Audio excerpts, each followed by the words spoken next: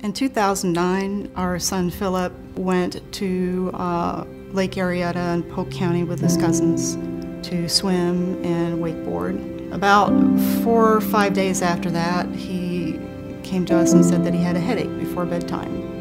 He didn't have any fever, he was doing okay, so we let him go to bed. By the next morning, he was hard to wake up, and Tim rushed him directly to the pediatric ward at the hospital where he works. He was found pretty quickly to have a severe meningitis. And in 3 days, he was gone.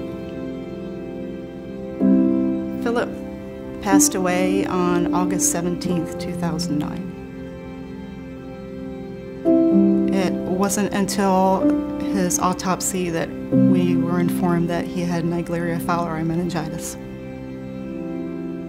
Tim and I are both doctors who are specialists in serious diseases and serious infections, and we couldn't save our son. We don't want this to happen to anyone else. Amoebic meningitis has only been documented from activities that force water up the nose, like water sports in lakes and rivers. It's 99% fatal, but it is 100% preventable. You just need to keep water out of the nose.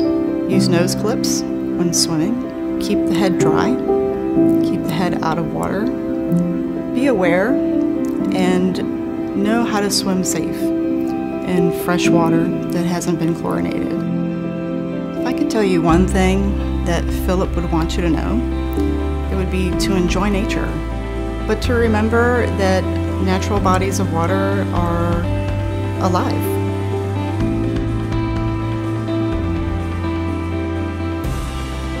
We want to keep this disease as rare as possible, so it's very important to us that people be aware of how easy it is to prevent. For more information, we have a website, Amoeba-Season.com, that has lots of information for the public. It also has a section for health professionals.